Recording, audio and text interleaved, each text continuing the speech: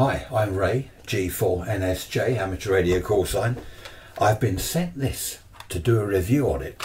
I've been sent it by Boblov Limited. Okay, it is a NanoVNA-H.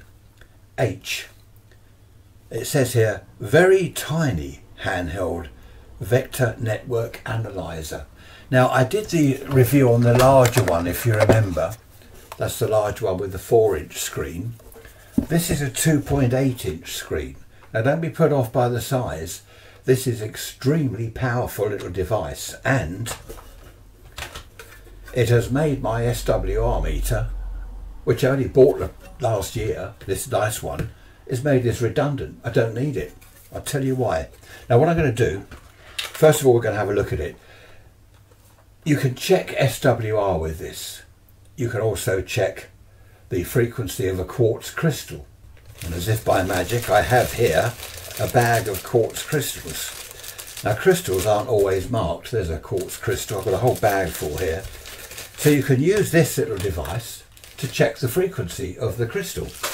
You can use it to check a crystal filter, you know, for sideband, single side, for check a crystal filter. Chatting on the radio to people, amateur radio people, the majority of them use these for checking SWR, standing wave ratio, on an aerial, an amateur radio aerial.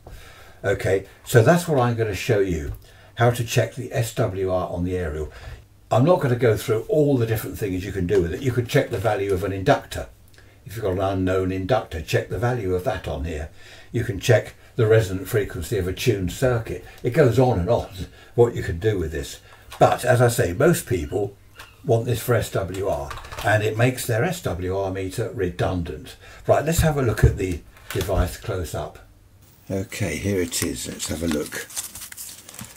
This is the little wand, okay, for prodding the screen. A couple of leads here. There's a little coupler there that you get with it. Okay, then you get 3 of these. The silvery colour one, stainless steel, is the load. Then you've got one there with a pin in the middle. That's the short circuit one. Then the one with nothing in the middle, that's the open circuit one. We'll come to all that in a minute.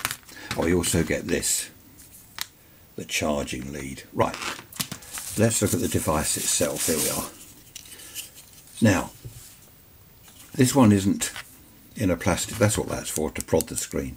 This one isn't in a box, it's open there.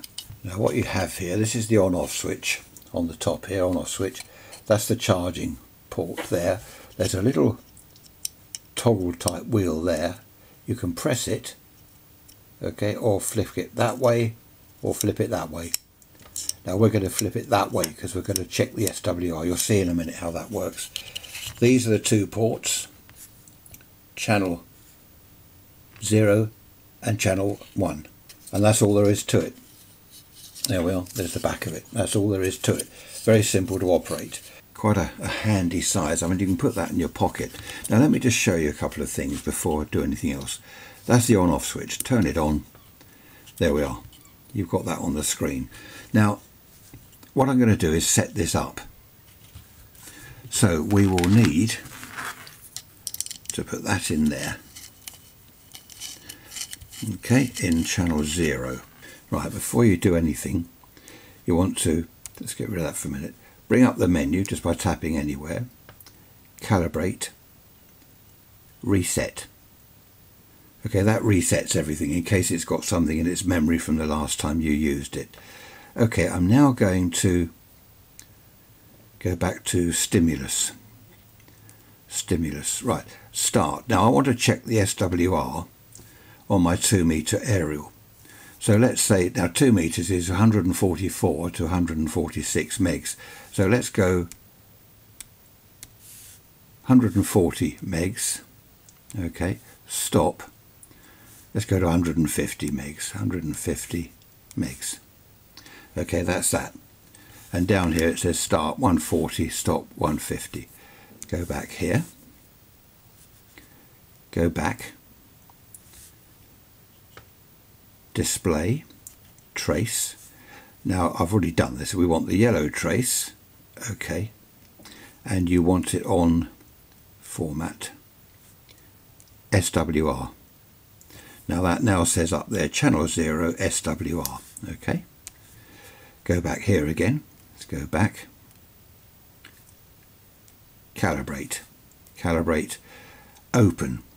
So we're going to connect the open circuit, one of these, do you remember these, the open circuit one, which is that one. So I'm going to put that on the end of the lead, which I've now done, and then press open.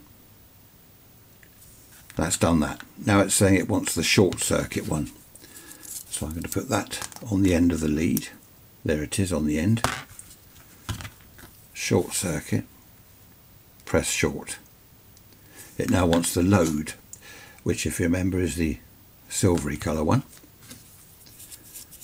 Put the load on the end of the lead and press load. Okay, now done. Now I want to save this. I'm going to save it in number 1. Save in number 1. There we are. And that's now done. That's now set up to read SWR on an aerial between 140 and 150 megs. So the next thing to do is to plug the aerial into it. Right, this is the 2 meter aerial, the 259 plug. I've got an adapter there into the lead, which goes into the unit, okay, to channel 0. Right, sorry about all these reflections, it's the lighting. Let's turn this on. Now I've connected the aerial already, so what we want to do is go here, recall, okay, we want to recall where we saved it. We saved it in 1, didn't we? There's 1. Tap the screen to get rid of the menu. Right, let's have a look what this says. This is 140 to 150 megs. This is the SWR. Now what I'm going to do, I want to find where the aerial is resonant. So if we go back to the menu, go back, marker, search for minimum. You see that? It's looking for the minimum SWR and it's found it there. It's found it there. That's the minimum. Get rid of that. Right. The aerial is resonant on 142.4. Can you see that? 142.4 megs. The SWR is 1.02, 1.01, 1.02. That is extremely low SWR. The only thing is it's on 142 megs. And I'm operating, well, let's say 145 is the middle. So the little switch at the top here, this little one, move that, click it to the right, and you see the marker moving. There it goes. We can get that to the right frequency. Up the top here, there's the frequency. So if I move the marker, 143.4, let's keep going, 144 megs, 145 megs. There we are, that's the middle of the band. And the SWR is 1.19, 1.18. That's pretty good. So you can see exactly what the SWR is over the entire 2 meter amateur band. Ideally, I would want the lowest SWR in the middle of the amateur band, wouldn't I, 145. It's, what was it, 1.01 or something. I'm not bothered about that, 1.1 something, wasn't it? That's close enough. I'm not taking the aerial down off its huge pole and fiddling about just for the sake of a little bit of reflected power like that. Now, I'll just show you this.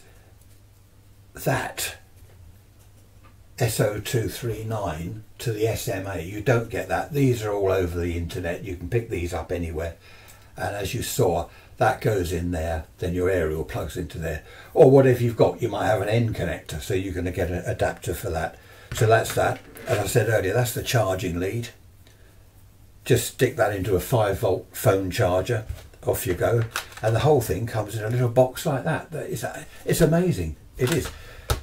Using the SWR meter, as we all have done since 200 years ago, this is great. But you've got to fire up the transmitter, adjust it. You think, right, the SWR is 1.3 to 1 on that frequency. You then got to change the frequency of the radio, check the SWR again, transmit again. It's such a palaver. And all you have to do now is stick that into the aerial. It covers, what is it, 50 kilohertz up to, I think it's 3 gigahertz. I don't know, have to look on the spec for that. Oh, here we are. Yeah, 50 kilohertz to 300 megs, 300 megs to 900 megs, 0.9 gigs, oh, to 1.5 gigahertz. Absolutely fantastic. And as I said, don't be put off by the size. It's perfectly, as you saw, it's perfectly easy to read that screen. No problem at all. Even with my old eyesight. I'm going to put the links under the video, the links where you can buy this from Amazon. You'll be amazed at the price. I must admit, when I first saw the price, I thought, good grief. How electronics today, how can you have all that in here for that sort of price? It's amazing. I often wonder, going back to the early days, the 60s, the 50s, how we did it. Well, people built their own SWR meters, didn't they? They built everything themselves to show them. Imagine taking this back to the 50s and saying, look at that. People wouldn't believe it. They'd say it's magic. It is magic as far as I'm concerned. Excellent. As I say, I'll put all the links below. Have a look at that. Thanks for watching. Hope to see you next time. Bye-bye for now.